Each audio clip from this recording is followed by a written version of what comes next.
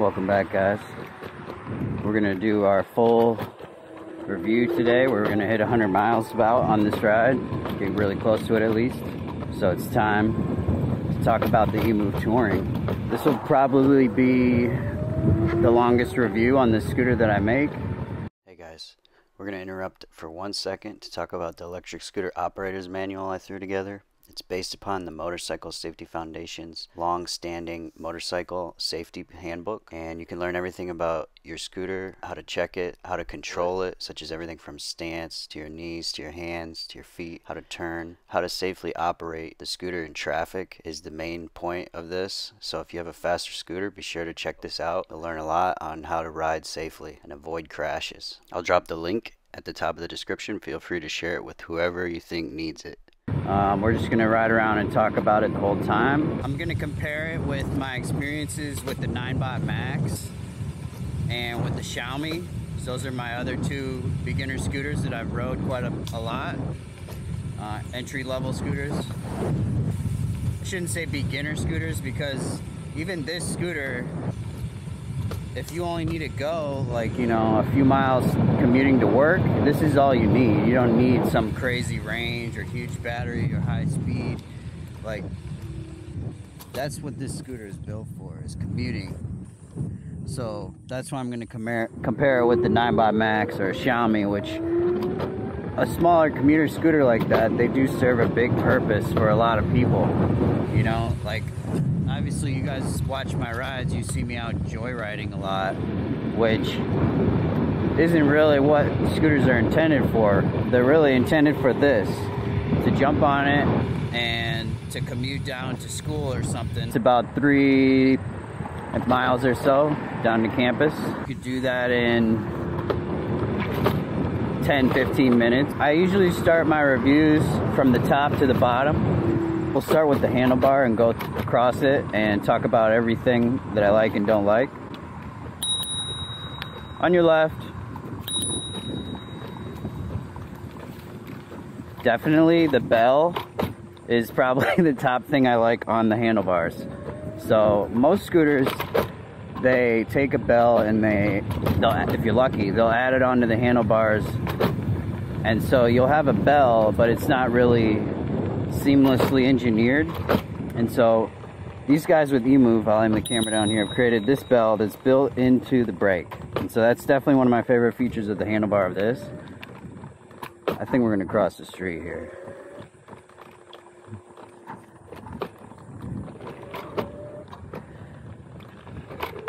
Where were we? Oh, the bell. So the bell definitely is probably the best bell on any scooter, and that's probably what everybody says about every bell. But I've tried the 9bot Max and the Xiaomi bells for comparison. They work alright, but they don't sound this amazing. This is both that it sounds amazing, which makes everybody smile, okay, and it's built in. It's ergonomic. You don't have to reach for it. You don't have to do anything crazy. You just literally bang the bell. So that's probably my favorite thing on the handlebars.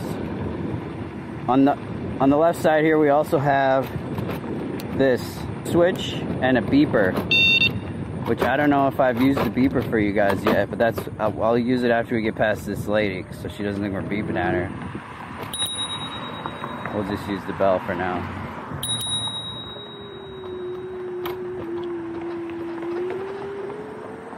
Thank you.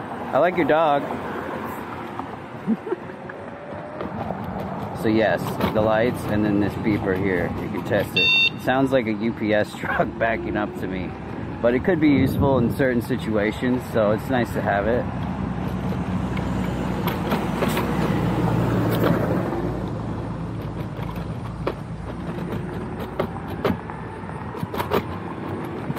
Next, we can talk about the grips. So I'll try and show you. They're ergonomic shaped to your hand, which I like better than the round grips. There's really two styles of grips that people use, and there's ergonomic or there's round.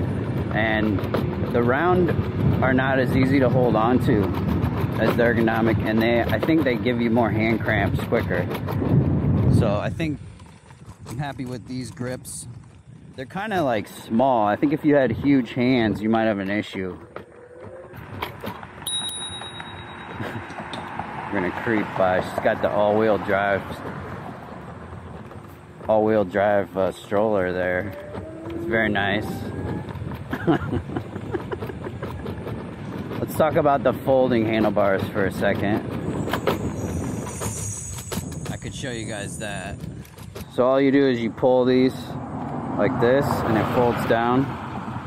I'm not gonna do this side because I have this on here, but it's a little tight on this side, but if you slide everything to the edge, you can get it to work and come down. They do come a little bit loose, I think. It's very easy to tighten that back up, but I think it is something that it might continually come loose a little bit, so you just gotta keep tightening it back up as you go.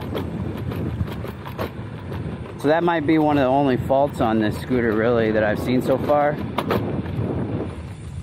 think there's two faults in total, but that's the biggest one, is that the handlebars do come a little bit loose. We'll talk about the other biggest fault in a little bit here. It's a bit farther down the scooter. So we can move to the right, which we've got a standard key throttle. It's nice to have a key throttle over just a button like a 9 Max or M365, because when you go to a store, you can leave it out front of, say, a gas station or something if you just want to run in quick and take the key out, and it's a bit more safe than just leaving it right there. Like a Xiaomi or Max, the guy just hits the button and the thief is gone, right? So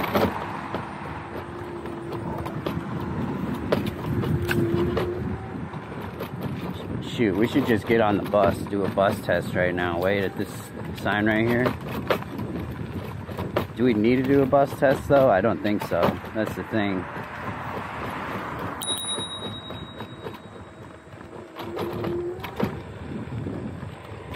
That's a fucked up sidewalk right there.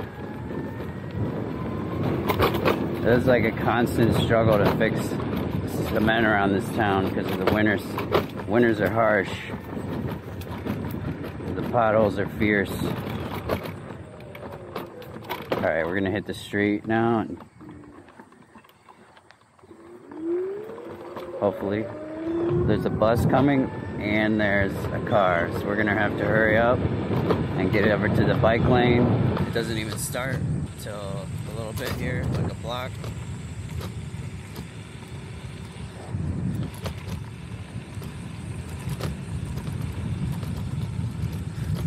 We'll pass this guy to get to the bike lane.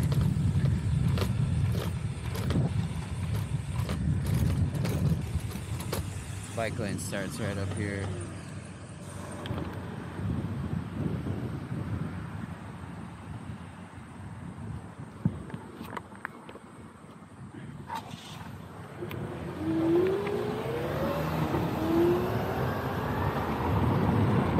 I don't know how fast the biker is. He could beat us.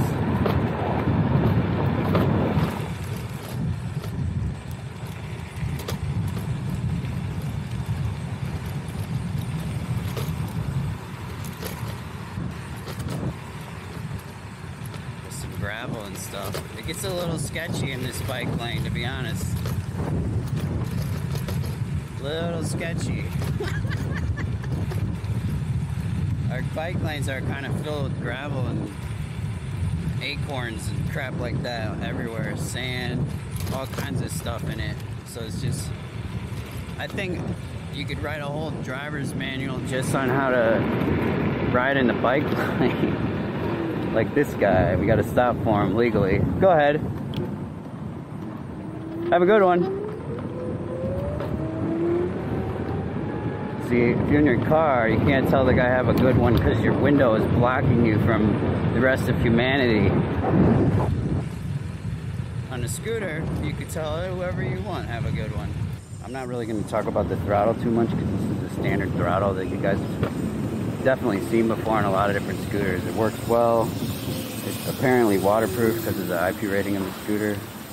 I haven't tested it, but as far as the throttle, it's pretty good.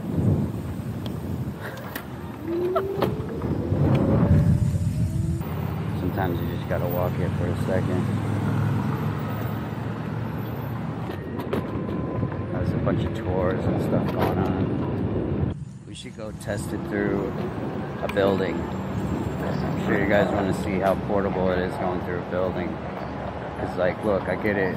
This scooter is good for going to class. That's what it really shines at. So why not take it to class right now? Nice thing about public buildings is they always have to have a wheelchair accessible button. Easy to lift down a few stairs like this. No issues. See, nobody will stop you going through a building like this. You just walk like you own the place.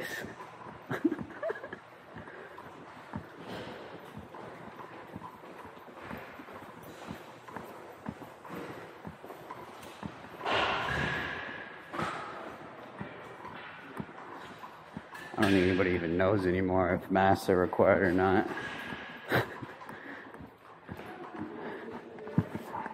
Easy. Back up the stairs. I think you could do a flight or two of stairs with the scooter easily.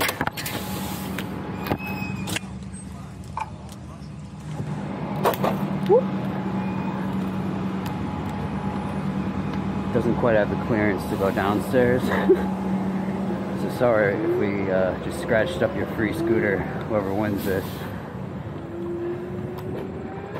But yeah, there you go, it easily goes in there. It's a fun little scooter around campus for sure. This is where it's really designed for. It's just cruising through people. This is a ramp. Yeah, that's what I'm talking about. Get some air. I've got distracted. We need to get back to the review now, don't we? Okay. We've talked about the whole handlebars as far as I'm concerned. Let's talk about the braking. And while we're talking about the braking, I'm going to take you down the steepest hill in town right over here. And we'll test the braking. Not really test it, but just show you. So it only has a rear brake. It leaves a lot to be desired, if that makes sense, compared to a dual brake scooter.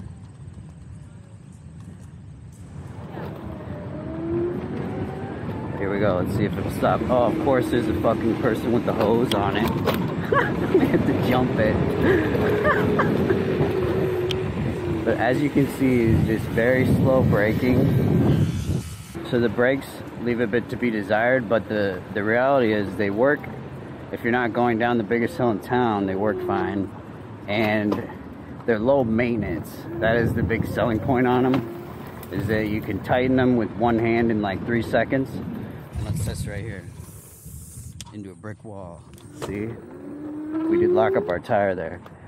I've got it set hard enough now that it'll lock up the tire. If in an emergency, that's the best case you can do, you know?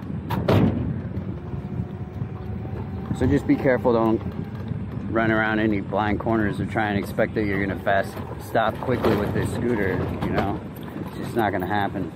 The tires, let's talk about those for a second. They're 8-inch tires. And so when you compare that, it's the same as a Xiaomi. The Max is 10-inch tires, but it has no suspension. So that's the trade-off, is 8-inch tires with suspension. Is it better than 10-inch tires with no suspension? And the answer is definitely yes. That it's definitely better. A better ride, even right now.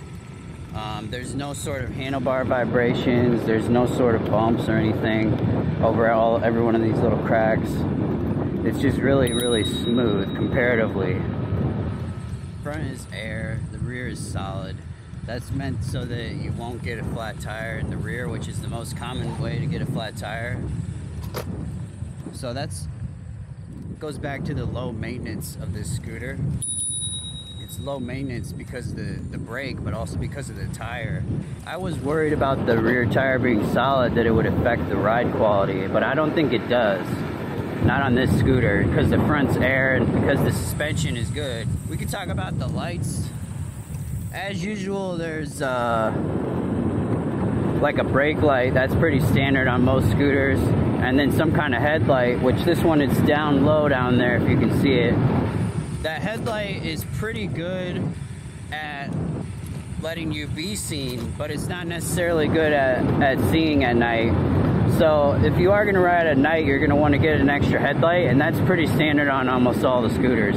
They just don't, they come with more of a safety light, a backup light even, but you should really just get your own better light. Whew. Let's talk about the headlight, let's talk about the rest.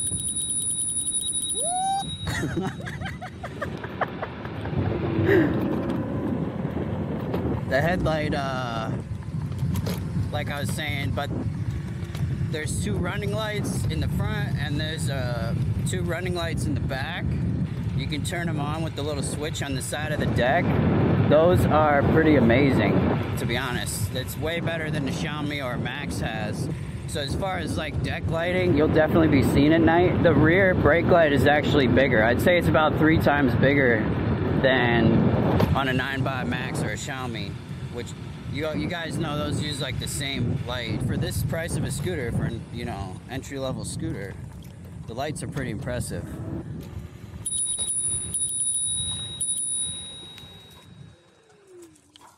We don't have the brakes for it. Move it! Kickstand works well on the scooter too, by the way. I think we skipped the suspension there for a minute, so we're going to talk about that. It's got 2 springs in the rear, but the front's got 3. So 1, 2, 3 suspensions. All 3 of those move, and it works fine. This tire, I think it's tubeless. I didn't really check. It's a bit softer tire, so it does have a bit give in it. So yeah, we talked about the suspension, how it looks, but how does it ride? Which is what matters, right? So the feeling of it is great. It smooths out every smaller crack. Obviously with the small tires, even on a big crack you'll feel it, but for small bumps, even like that little bump, barely even, like little cracks in the road, seams, stuff like that, it's perfect. All right, but on the bigger bumps it does make some noise. It gets, we'll see it here in a bit, there's gonna be some big bumps. It kind of I think the rear makes some noise as well as the front, but there, you hear it. So I can't give it a perfect score on the suspension, but as far as the feeling when I'm riding it, right, if I'm just riding and not thinking about the noise at all, it feels great, the actual ride quality. But it would be nice if they could get rid of that little noise like that, you know. And I get it sometimes on a smaller scooter, maybe with the solid rear tire, that's a big ask and it might be impossible. Really the other main fault I've seen in this scooter is there's a bit of noise from the front suspension. You know, when it's that and then the handlebar gets a little loose, just 2 little problems, that's not very bad for a scooter in comparison to a lot of other scooters out there, trust me. This one's got everything you need and nothing more, really, with enough ride quality to cruise around without like wishing you bought more suspension, you know. Because I'm thinking back to my days when I rode the 9x Max, and that thing, as good as it was, you had to bunny hop every crack. You had to like manipulate the ride so much to make it not as bumpy. Whereas this, you can just drive right over cracks, and it's like, it's not gonna hurt your back, or it's not gonna hurt your wrists, you know, or your knees. It's not gonna over time just tear you down because you got that suspension there. I think some stuff needs to be said about Voro. They're right up there at one of the top companies that I recommend for a reason. And it's just because of consistent customer service. If a company, the most of the time, with everybody we deal with in our Facebook groups, you know, I don't have exact statistics, but I'd say like 90% of the time, people that deal with Voro have very good reviews of it. And so that's the only reason I'm even hitting up with Voro in the first place, is because they have a good reputation in the scooter community to begin with. And after earlier this year, there was a scooter that came out, I won't mention it, and the company has since basically flopped, where now it takes weeks to get a response, and the scooter was faulty, and a lot of people really got burned on it almost. There's an eagle. Look at that. So it's good to deal just with companies that have good reputations, you know what I mean? Like, I can't ever promote a company to you guys if I don't know that everybody else that deals with them is also having a good, not only just a good scooter, but a good company experience where they're, you know, responsive to your questions. They're willing to help you, you know, and that's what it really comes down to with these scooters. It's the main differentiating factor, because you can buy a scooter here, there, or anywhere in these days, but it's who's going to help you, who's going to help fix it, who's going to help you, you know, maintain it so that it stays roadworthy. It's a lot of ask, and the people don't realize that when they're buying a scooter. That, yeah, you're buying the scooter, but you're also buying like the next year or two of who you're going to be dealing with. You want to be dealing with some terrible company? Look at this girl, she's making TikToks.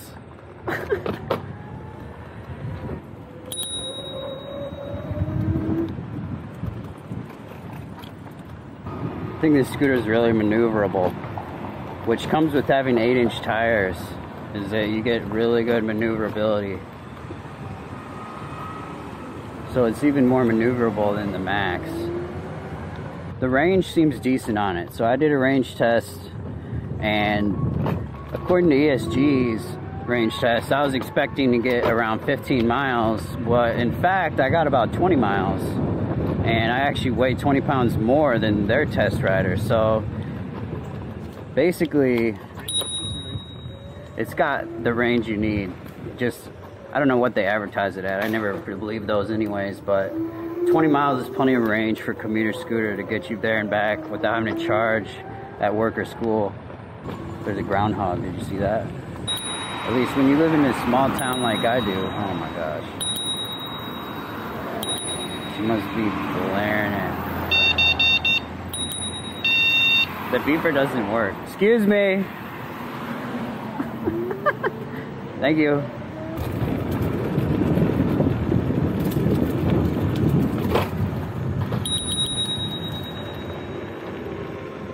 Get the gunning up this hill to make it. It's a big hill. I don't know if we're gonna get the pass on this girl. Fast enough.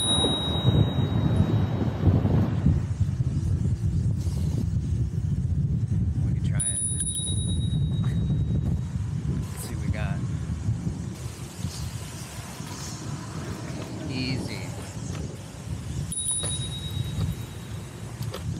What was I saying about the bell at the beginning of this review? Because it's the best bell on the planet, alright? Bells do not get any better than this.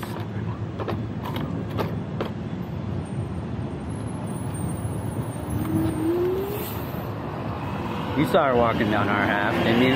Didn't you? The law should be built around getting people more safely to a place, more efficiently to a place, right? Built on those two most important: safety, second most important, efficiency. If there shouldn't be any other thinking going into like the laws of how a scooter should come into society. Train people, and then let them ride. This is a scooter that you mainly want to stay in the bike lanes, because it only goes 21. Unless you're like turning left like this, then you obviously have to get out of it. But here we go, right by the police station. And all the kids. It must be like preschool field trip day or something. Riding safely and efficiently, like I say. There's a balance that you have to find. Definitely, as a scooter rider, more so than a car, because a car you can't really, there is no shortcuts to make make it more efficient. But with these, you know, you use whichever track is the fastest. So sometimes you take the sidewalk or the bike path just because to avoid the traffic or the light. The rough street will get you sometimes a few of the bumps, but majority of the time, even on an average street like this, it's like not making much noise at all, hardly any. It's just cruising it over those cracks. Love it. So yeah, guys, after 100 miles, I think we talked pretty well about the scooter today. It's got everything you really need in a scooter. So if you got any other questions, if I've missed something or forgot to talk about something, feel free to drop a comment and I'll let you know what I think. Thanks for watching. ScootaGang out.